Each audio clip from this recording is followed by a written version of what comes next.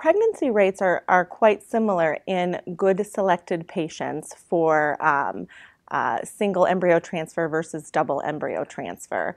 And the risk in multiples is greatly reduced. So the overall risk of the pregnancy is greatly reduced in a single pregnancy compared to a twin or higher.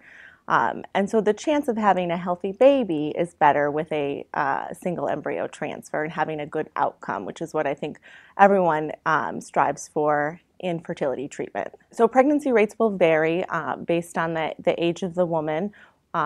However, when you compare a single embryo transfer versus a double embryo transfer in a good quality patient, there may be a pregnancy difference between 10 to 15% in pregnancy when you compare single versus double.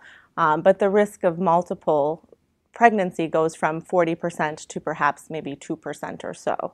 So the benefit of having frozen embryos is that if you are successful with your fresh cycle and you have a child, and a few years later you would like to expand your family and you have these embryos, the success rates are the same, if not higher, than if you were to have to do another fresh IVF cycle all over again.